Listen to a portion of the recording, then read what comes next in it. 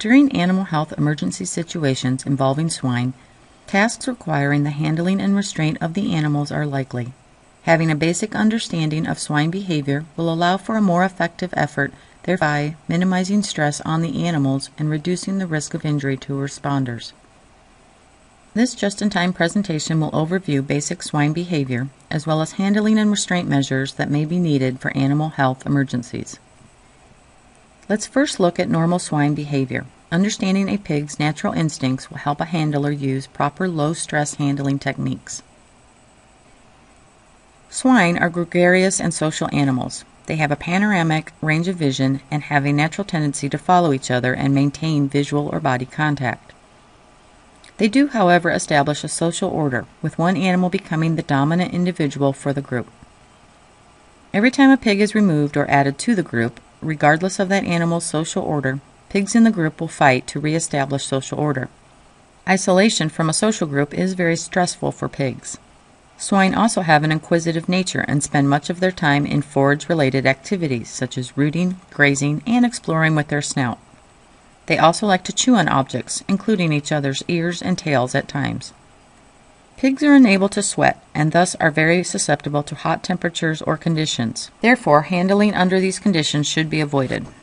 Pigs will grunt or bark when agitated and may squeal loudly when restrained or frightened.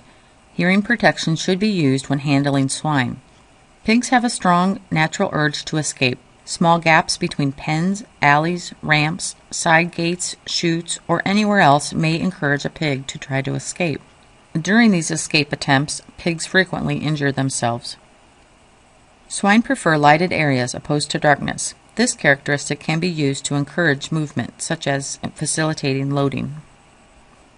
Proper handling of swine ensures animals are treated humanely during response actions. It also serves to minimize stress and injury to the animals as well as responders. Responders should understand and be proficient in stress-free handling techniques. Capable handlers are essential to the safety and well-being of both the animals and responders. Proper animal handling plays a key role in the health and welfare of the pig. Animal handlers should be trained to use behavioral principles of handling such as the flight zone and point of balance, as illustrated in the figure shown. The flight zone, as shown by the circle, is the animal's personal space. The size of the animal's flight zone is determined by the level of tameness, or how accustomed they are to being around humans. Completely tame animals have no flight zone. When the flight zone is entered, the animal will turn and move away. When you are standing outside the flight zone, the animal will turn and face you. To make an animal move forward, the handler should stand at the edge of the flight zone, behind the point of balance. The point of balance is the area at the animal's shoulder. The animal will move forward if the handler stands behind the point of balance, and will back up if the handler stands in front of the point of balance. An ideal location for the handler is between position A and B on the diagram, at the edge of the flight zone. Note the blind spot behind the animal in the light gray should be avoided.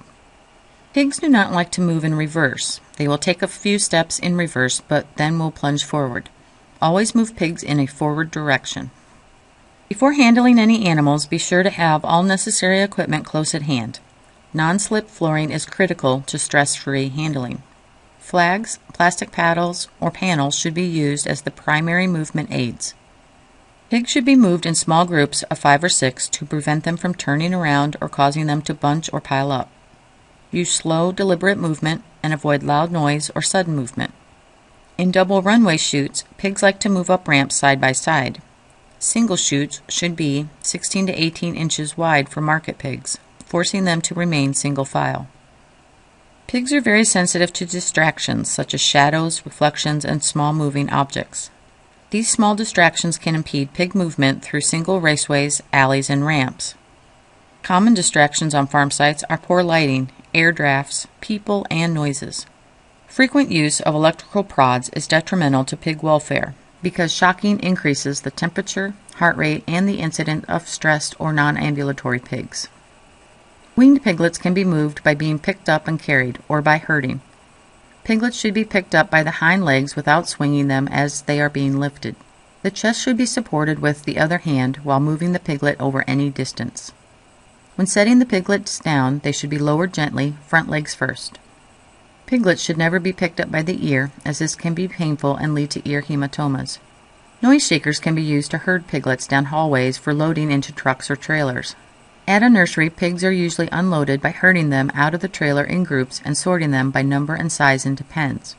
Towards the end of the nursery phase, pigs may become too large to lift and should be moved using a sorting board, relying on their flight zone and point of balance. Piglets have sharp teeth and can bite. Exercise caution when picking them up by scooping under the rib cage or lifting a rear leg above the hock. Sows may become aggressive when piglets are removed. Use care in reaching into pens. Grower finisher pigs are those that weigh 50 to 250 pounds. The most effective technique for moving pigs of this size is to have handlers work in pairs, using flight zone principles. Always move in small groups of 5 or 6 pigs. A sorting board can aid in turning or stopping grower finisher pigs. It is also important to watch for signs of fatigue, such as open-mouth breathing, inability to move, or splotchy skin. Pigs are extremely susceptible to heat and overheating. Careful and proper handling will reduce stress to the animal and minimize the risk of animals becoming fatigued. When moving pigs, ensure that the way forward is clear, secure, and obvious to the pigs. Moving them from dark areas to lighter areas with no shadows will make handling much easier for both handler and pigs. Pigs should be moved in a calm, unhurried manner and allowed to walk to the destination at their own pace. Do not kick the pigs or use sticks or prods to directly hit the pigs. Male pigs or boars require extra precautions when moving or transporting. These animals can be quite aggressive and should be moved and loaded individually. Boars should be penned separately to prevent injuries from fighting with finisher pigs or other boars. Allow extra time for them to become comfortable with their new environment. Sows are often older and large in size, requiring extra time for movement and to become comfortable with their environment. Only move 2 or 3 sows at a time. Sows can display aggression during estrus or at or near farrowing. Be aware of where sows are at in their reproductive cycle and handle them cautiously. The restraint of swine may be necessary during an animal health emergency. Tasks such as blood collection, vaccination, or in some instances euthanasia may require restraint. To restrain a piglet for inspection or other purposes, first lift the piglet by a back leg. Again, piglets should never be picked up by the ear, front legs, or tails. Next, place your other hand under the piglet's chest for support. Hold the piglet firmly to minimize its ability to move. As an alternative method of restraint, after the piglet is picked up, it can be placed over the forearm with the piglet's chest in the palm of your hand and the legs hanging on either side of the arm. This photo shows a piglet immobilized in preparation for a blood draw. Before restraining pigs, ensure that the work area is large enough to perform the task safely, but small enough to restrict the pig's movement.